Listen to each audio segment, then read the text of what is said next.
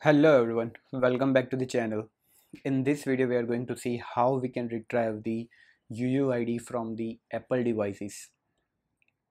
This UUID are the unique device ID that represents any Apple device like iPhone or iPad, and this UUID are required when you do a registrations in App Connect store to test your the mobile applications.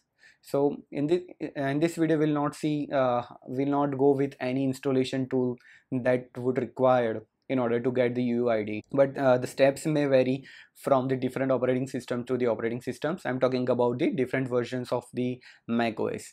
So but without any third party applications or without any installing any profile, you will be able to get the UUID of your device. So here what you have to do is, first you have to connect your iPhone to the your MacBook or the Mac system using the type C or type C cable, right?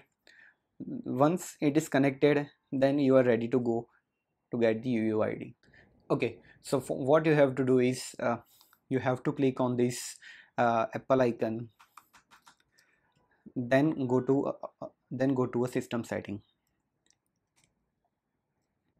You can search that report and you will get the system report here.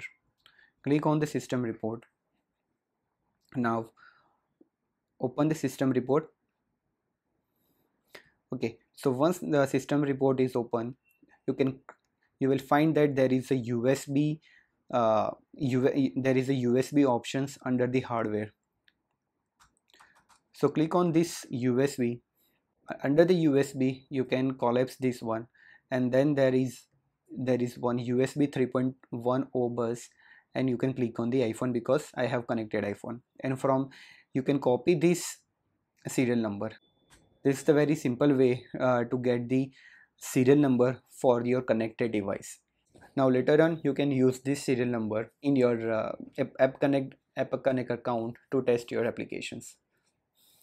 That's the wrap for the video. Thanks for watching. Have a good day.